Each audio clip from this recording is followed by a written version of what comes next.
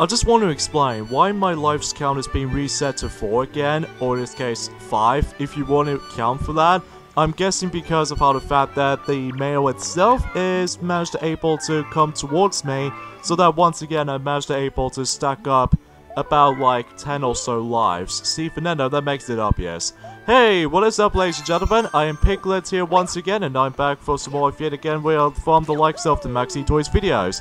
And ladies and gentlemen, welcome back to more Let's Play of Super Mario Galaxy for the Nintendo Wii. So, last time we actually did manage to beat the likes of the King Catalic in the forms of that particular octopus-looking boss, and also we did manage to able to continue exploring for the forms of the engine room, so that way we're able to actually collect the rest of the power stars in the forms of the engine room. And today for this episode is the fact that we're about to be continue on and moving on to the 6th and possibly the final dome in the entirety of the Super Mario Galaxy game. But before we do that, however, though, there's actually this little house over there, which, conveniently enough, is actually known as the Gate Dome. So we'll investigate in here first, which either way, we ended up back in here. At least ever since back in the very beginning of the game, after getting crushed, or in this case, you know, just getting knocked back by the forms of that chemic spell before entering Princess Peach's castle. So even then though, that's because, well, we are pretty unavoidable with that attack, mind you.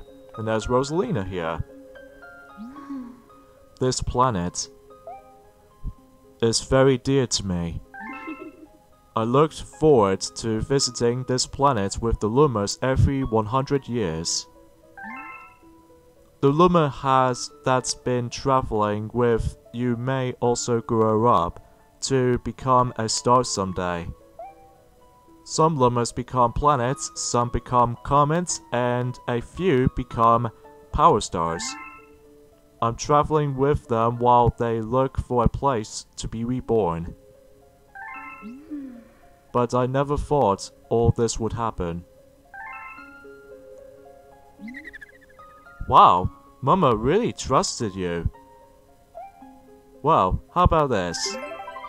If you grab all 100 purple coins here, then I'll earn my trust too. So, red stars, as far as, you know, for this specific power-up, as you can see right there, basically, it's essentially the final power-up in the game, which even then, what you can really do is the fact that you can able to actually, I'll explain more details as soon as we're able to obtain the power-up itself, but even then though, let's see how this will go. So even then though, let's go ahead and obtain it, and you transformed into Flying Mario. Spin when jumping to fly. And this means, this is entirely by the forms of how the fact that with this particular power-up, this is essentially the last power-up you're going to be getting in the forms of the entirety of Super Mario Galaxy, the original game. So even then though, because of that, all you do here is the fact that we need to able to actually fly around for a bit in the forms of in a Gateway Galaxy, as far as I can usually tell by this point, because of that familiar planets that we actually been into from before. But this time around though is the fact that we can able to actually obtain, as you can see on the bottom left corner, as you can see we need to obtain 100 of those purple coins, which they are kind of like the equivalent to, you know, obtain the 100 coin Power Star / Shine Sprite in Super Mario Sunshine and Super Mario 64 / Super Mario 64 DS.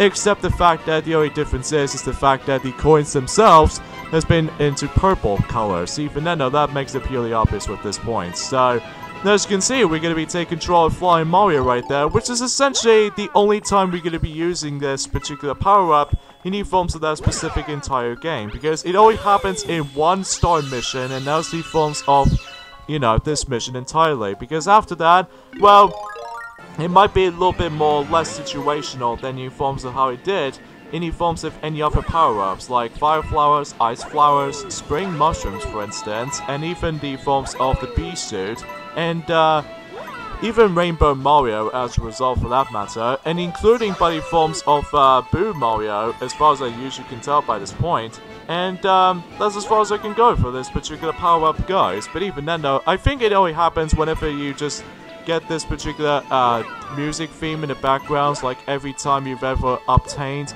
the rainbow star from, or no, the red star I should say, so that way you can able to listen to that every single second. And I believe much like any forms of how he did for Rainbow Mario, and Ice Mario, and Fire Mario, as far as I can say for this matter, it only lasts for about a certain amount of time. It doesn't go infinite, regrettably, because as you can tell, if you hear it closely enough, then, or in this case, hearing it carefully, then the music will start to go a little bit more faster, and as a result, the only way you can able to cancel that power-up is, of course, you're able to actually wait until that music starts to go a little bit more faster, and especially noticeable how the fact that it goes like a do-do-do-do-do-do-do-do-do-do-do-do, and it starts to worn out. So even then, that makes it purely obvious with this, you know, for this specific power-up. So, basically, as far as the actual, Flying Mario, as far as this is concerned, basically you shake the Wii remote in order to actually just to fly, like, kinda like how he did for Peter Pan, almost, except, well, without any pixie dust or anything like that. I make it as a,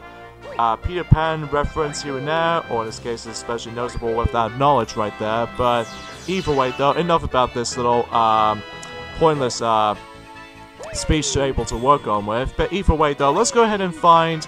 Oh, actually, I'm missing out on that one purple coin. Oh, there's one purple coin right there. Now, definitely going to save the last one until whenever we get towards the very top of the actual tower, as you can see right there. And even then, though, that, yeah, they are scattered all over the place when it comes to the purple coins and such.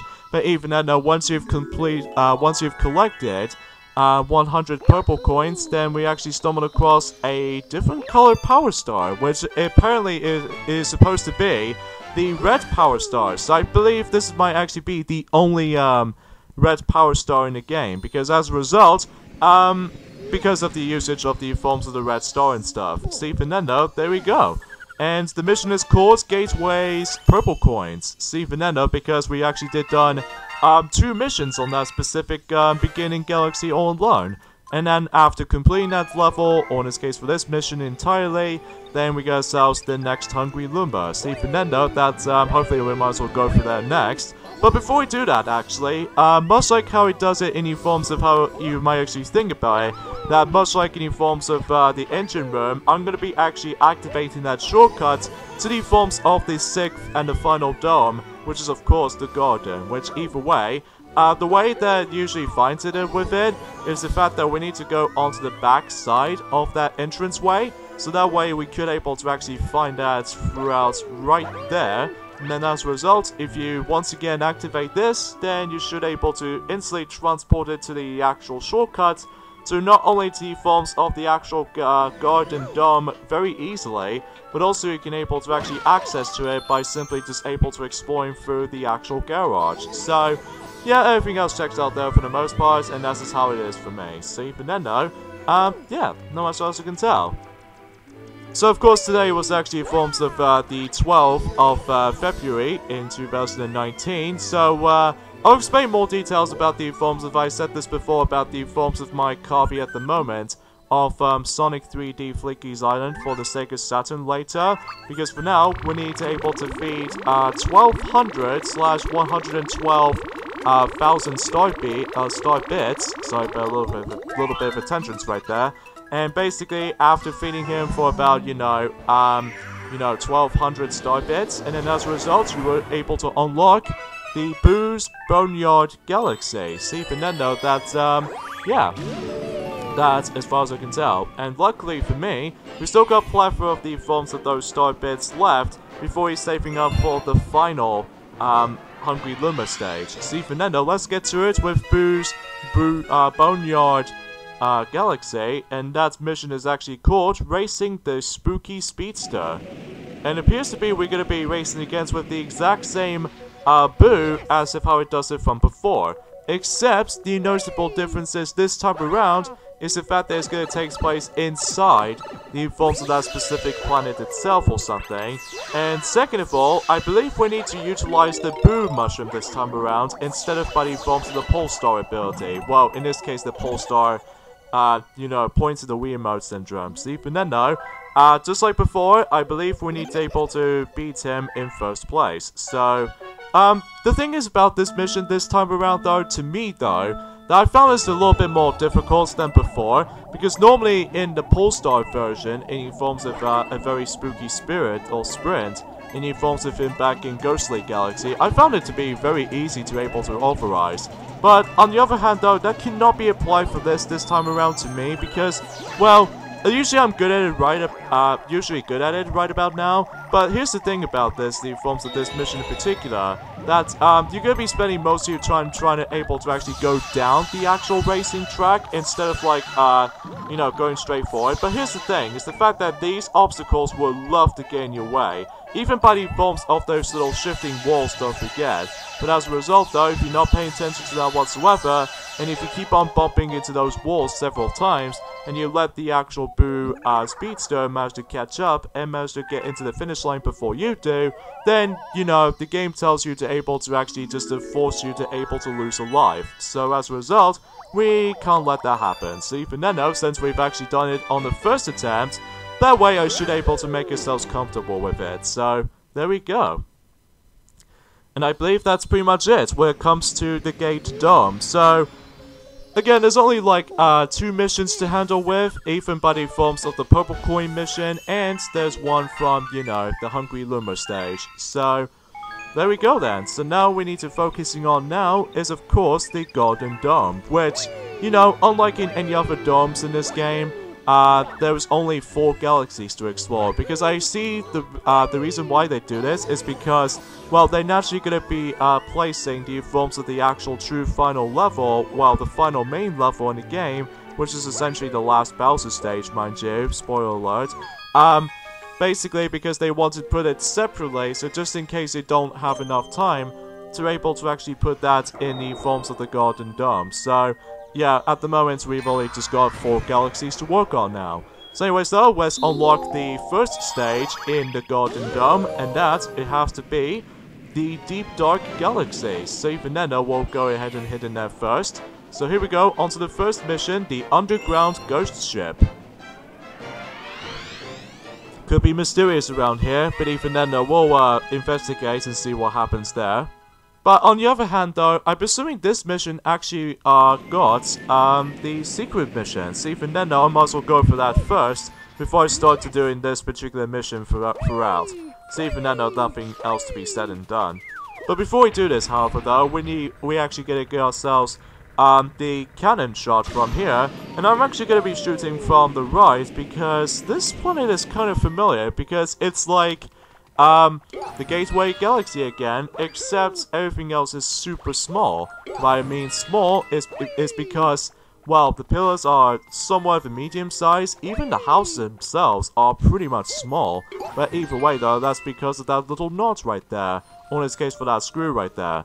Now, if you manage to try to crouch right through the actual door gap, as you can tell because of how I'm going to be showing you guys to see what I'm talking about here, that because I've learned this back in during the likes of in 2008 by the forms of the actual tips and tricks back in the day, as you can see I've managed to clip through inside the actual house, and as you can see I'm actually inside the actual house itself, but as you can see that most of the actual like visual cues doesn't seem to actually load it up properly. So with that being said, you can easily escape it out by simply just able to walk out the door. So even then though, that makes it very simple and self-explanatory to get out of there. So, but as you can see that the actual planet itself starts to get shrinking because, as you can tell, this is completely inflatable. So even then though, as a result, man, I love doing that. Even though, no, that you can get those coins in addition with that, so naturally that's all I usually matters for me the most. But on the other hand though, that once that's been disappeared, you can no longer get into that planet again unless if you do a different mission. So even then though, that makes it very simple.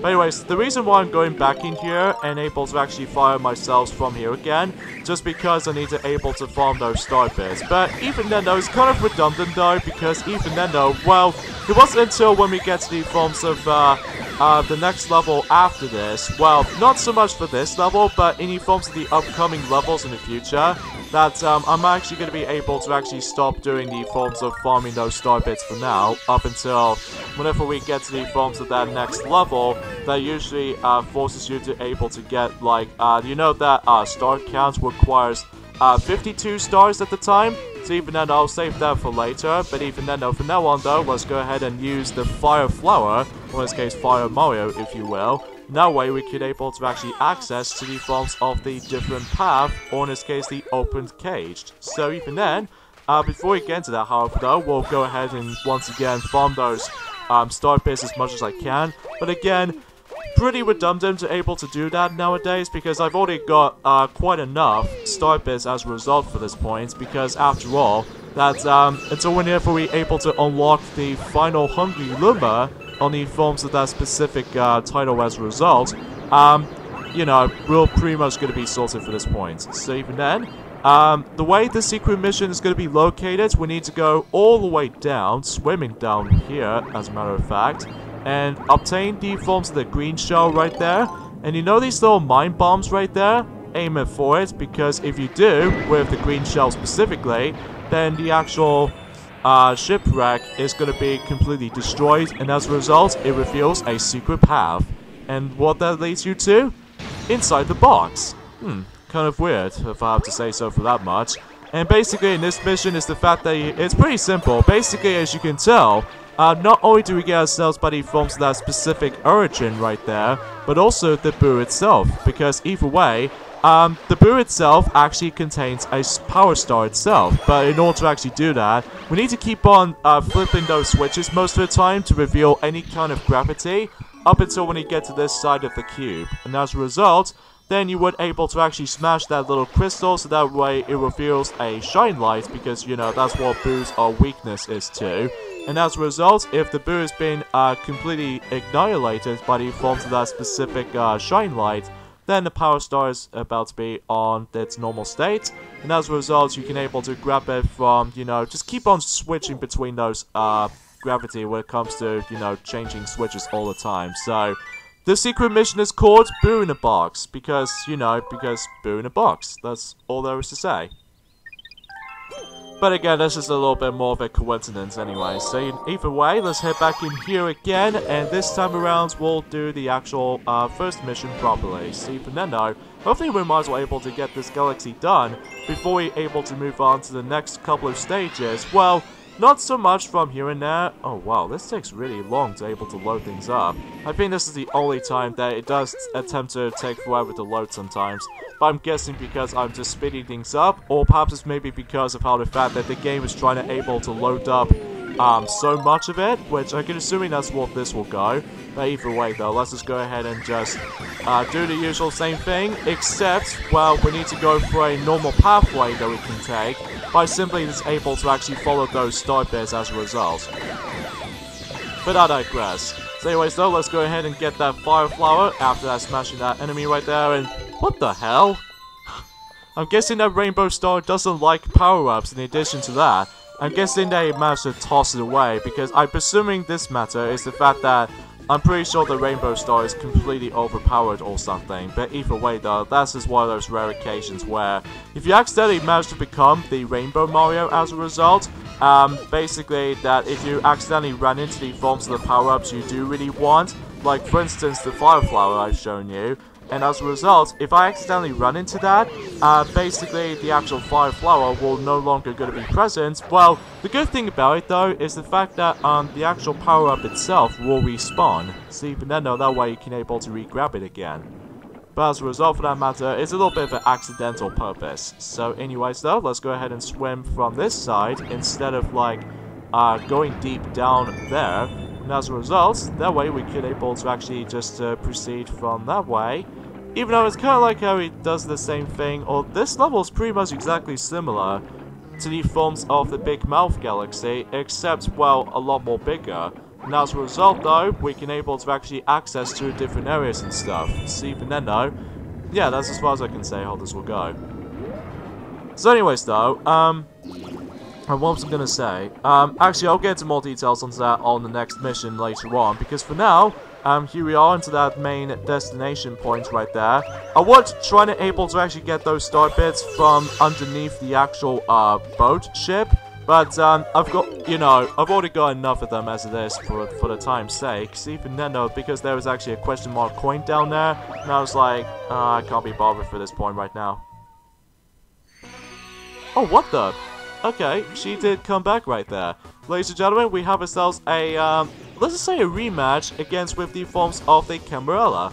But except the fact that you know noticeable differences this time around though is the fact that she now got herself 4 hits this time around though instead of 3, because we've already just fight her ever since the forms of Space Junk Galaxy. But except in Space Junk Galaxy, basically she has like 3 hit points. But now that he forms of the Deep Dark Galaxy, she now actually has, you know, 4 hit points, just to make it a little bit more harder or challenging for most players out there. But honestly, I found it's very easy though, until later on as it is, because either way though, that basically this boss fight is exactly like how he did from last time, except that in the forms of the second phase of the fight, now she actually just starts to able to go from on top of that little on top of the ship itself. And as a result, that's, you know, we only have like, you know, just 4 hits to deal with her. Well, first 2 from the first phase, and then the other 2 for the second phase. So, but again, self-explanatory, but honestly, that as long as you know what you're doing, like myself included, then you should be able to deal with this boss fight no problem. So you can end up that, yeah, you know. The only time it makes it really tricky for you, especially you don't want to let that Camilla keep on fooling you, is the fact that sometimes she almost gets really close to you when she starts to able to go into teleportation mode or something like that. But just be very careful by that. But once you're done with all that, then the mission is done. So yeah, not bad and not too shabby either. So there we go. Yeah, so that's what I can say about it here. So 86 power stars, so we're getting quite close towards the end of the Mario's playthrough of the films of this particular game. And I know I'm not gonna spoil things up just yet, because I know many people already know what I'm gonna talk about here. But either way though, let's not mention about this throughout any early points for this video. So even then though, let's hit back in here and do the next mission, Bubble Blast Off. Means we have to deal with a lot of bubble situation here. Well, unlike any forms of how it did in Bubble Breeze Galaxy, and especially noticeable with what's another mission that usually involves around the bubbles? Oh yeah, the secret mission in Gold Leaf Galaxy. We don't take control of the actual bubble itself, so instead it's gonna be Bubble Fest. So anyway, so from the get-go is the fact that this is entirely optional for you, but basically we've stumbled across this guy again, but somehow we're actually going back into the forms of a water machinery again. And as a result though, it just makes it a little bit more tricky if you manage to able to get closer to him though. The only time you can only do this though is the fact that that's what the coconut stands for. And as a result though, because if you manage to aim your coconut at the right moment, especially by the forms of that straight shot, then you would able to deal the amount of damage to the forms of this particular Monty Mole right here. And then if you've done so, then you would able to actually access to the actual cannon. But that might be the only reason why that's there for first time players who ever experienced this. But honestly, I found it's very optional though, because since I'm actually become a hardcore gamer like myself included, as a result, if you manage to triple jump from here, that normally you can able to actually go from there normally by simply just able to obtain the ice flower to begin with, because that's why the actual water itself will come in. And then as a result though, you can able to actually just, you know, go from here and onwards. So, but for me, I usually take my shortcut route, so just in case I manage to do my triple jump, and especially noticeable with that wall jump at the same time, so naturally I can able to actually reach up in the highest height. So as a result, I had an easier time with. But I digress. See, for now, let's go ahead and just ground pound those little tree stumps here. I think there were only like 3 of them around here. But even then, once you've done so, then you can able to fly on to the final planet in this mission. And for this specific section right there, you have to ground pound all 3 of these little moving baubles at the same time. And as you can see, if you manage to perform this well enough, specifically for that specific combo, then you would able to reveal a giant watermelon? Okay, a little bit odd, considering, but the only thing you need to watch out for is, of course, the lasers. See, for now, that's the only thing you need to dodge. But there we go, that's Bubble Blast Off, and as a result, I managed to able to done this for about almost under 2 minutes or something, even though I couldn't wish there was actually a time record or anything like that. Until Super Mario Galaxy 2 came around, they did actually introduce into ourselves like a time attack syndrome, or in this case, a time records or something like that. Specifically by the forms of most of the missions in the game anyway, so... Anyways though, let's head back into the forms of Deep Dark Galaxy for the 4th time in a row and do the next mission, which is Gobi and the Underground Lake. So this might actually be the 2nd time we're actually going to be bumping into him since Sea Slide Galaxy, but except everything else is in underwater now. Well, usually it's kind of like the same thing, but you know, except the fact that we're actually on a different environment instead of like, you know, just daylight setting. And as a result though, you know, you get the idea. And we can no longer going to be actually access to the forms of the cannons now, because all we have to do is basically we need to swim underwater for most of the time anyway. So, yeah, you get the picture for this point. So anyways though, let's go ahead and swim down here very, very carefully. And also we need to watch out for the forms of the actual giant eels once again. And even especially notable, we need to keep an eye out with the forms of that air meter as well, so don't let that waste it. So, here's Gobi right down here. See Fernando, let's go ahead and have a chat with him. What? You again? You got to be kidding me. You want to run me out of this lake? You gotta go for all 8 rings? Really? We have to go for all 8 rings again? Jeez. So basically, this mission is exactly like how it did from before, except I found this one to be a little bit more trickier than Sea Slide Galaxy, because the thing is about this one though, is the fact that, well, it might be very easy if you know what you're doing, but if you have a first time playing this game, you might get yourselves really, really ticked off, especially by the forms at the very end, and you know what I'm talking about. But even then though, because basically, you know, just like before, that we need to able to bypass through all 8 rings. That's all that really, as far as this mission will go. But here's the thing, is the fact that the first 7 rings wasn't too much big of a deal. But the last one, on the other hand though, holy crap, you have to go for these little toy pines, as far as you can see right there. Unless, if you're trying to able to do that strategy like I do here, things can get a little bit more easier throughout. But whenever I play this game for the first time, I got a lot of struggle with that last darn ring, because as a result, I swear I was trying to able to go through it, but next thing you notice is that these toy pines just really screws me up. But as a result though, yeah, alright, I'm a fish, off my word, take this. And we're never gonna see him in the light of again, or in this case, we're never gonna see him in the light of day, because of how the fact that in the sequel, we're never gonna make him a comeback after all, because either way though, I'm presuming he might be dead by then. Well, I don't know if that's if. Well, if what if though? Although it might be a little bit of a nonsensical, paradox statement, but either way though, that's pretty much it for this mission. And if I remember correctly, we got ourselves our prankster comet right now, see Veneno, because we've done most of these missions now, and as a result, yep, there it is, because we also managed to reach up to, you know, 88 power stars, so we've actually reached onto the even number amount of stars. So here we go, onto, once again, the Daredevil comet. So here we go with Ghost Ship Daredevil Run. See Veneno, I'm guessing because we need to have a rematch against with Camelo again, but except with 1 health left. Well, for Mario's standpoint anyway, because I'm sure enough, Camela, she managed to still got herself by the forms of 4 heads to spare. So, that I digress. Yeah, because it's been a while since we've actually done those Daredevil Run missions ever since back in the garden. Well, as far as the actual Golden Dome as it is, so even then, that makes it a little bit obvious. So anyways though, before we end off this video actually, while I'm gonna be concentrating on this boss fight in particular, because it's the exact same fight as before, but except you only have like, you know, you have to deal with just 1 health on you. So even then, again, if you mess up at least once, then you have to redo the entire mission again. And as a result though, that can get pretty frustrating at times. But honestly, if you manage to know what you're doing, you will be fine.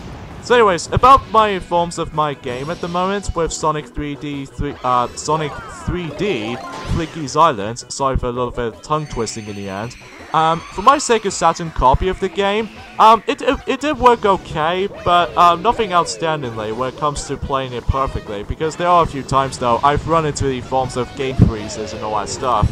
But I'm guessing because of my copy of the game itself is currently got scratches at the moment. But it did work just fine, as long as I'm able to actually give it a test. Most notably, I did manage to test out buddy forms of the first zone, which is of course Green Grove zone in Act 1. And then what if I get to the first time ever experiencing the special stages in the Saturn version of the game, and then as a result, after manage to accomplish it, like I've got all the rings and everything, and obtained the first Chaos Emerald, somehow I just realized that my copy of the game doesn't seem to play properly.